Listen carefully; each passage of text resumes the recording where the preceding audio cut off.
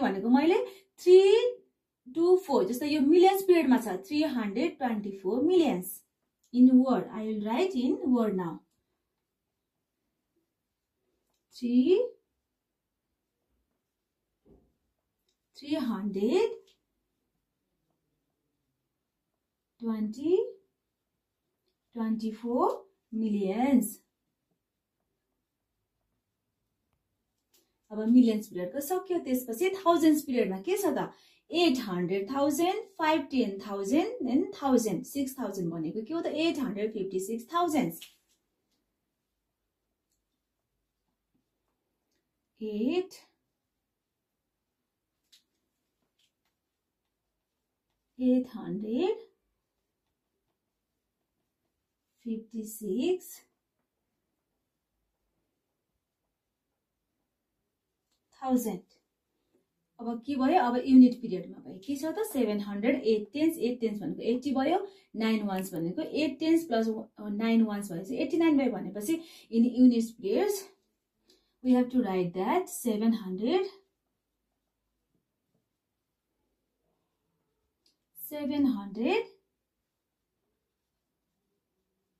89 अब हामीले international number सिस्टमको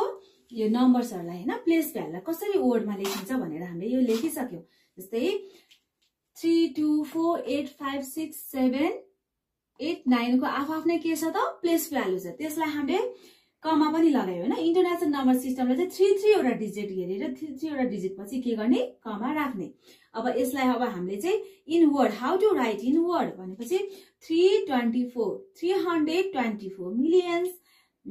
856,789 यो भयो हैन तपाईहरुले बुझ्नुभयो होला इन्टरनेशनल नम्बर सिस्टम र नेशनल नम्बर सिस्टममा अलिकति मात्रै फरक छ प्लेस भ्यालुहरु चाहिँ त्यो 9 डिजिटको सेम नै हो जस्तै तीनटा डिजिट हुन्छ हाम्रो नेशनल नम्बरमा चाहिँ युनिटमा 3 डिजिट हुन्थ्यो भने 1000 प्लेसमा अनि 1000 पिरियडमा अनि त्यसपछि लाख पिरियड करोड पिरियड गरेर हुन्थ्यो भने हाम्रो चाहिँ यहाँ के छ युनिट्स पिरियड 1000 पिरियड चाहिँ हैन millions period this is so easy okay I will give some work for you you can do by yourself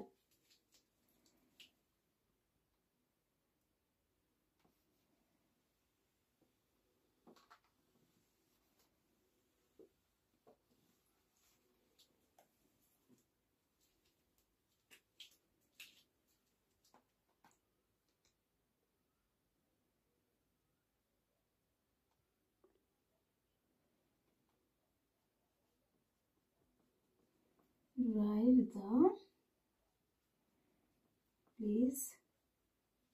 value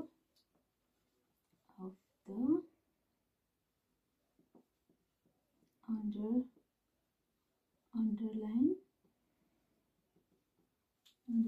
digit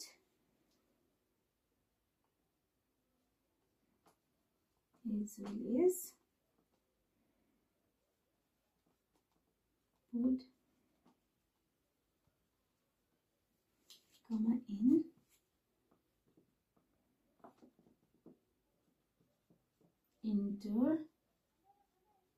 international number write the place value of the underlying digits as well as put comma in international number system को underline गरेर I will give some numbers here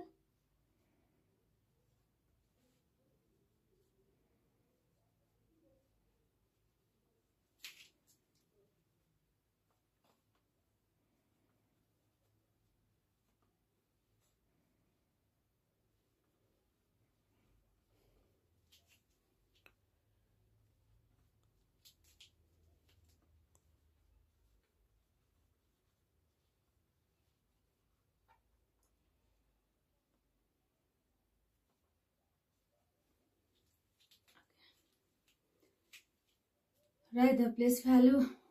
name as well as put comma according to international number system. This much today. This is our the last topic of this number system. From tomorrow we will start another new chapter. Okay, thank you. Bye bye class.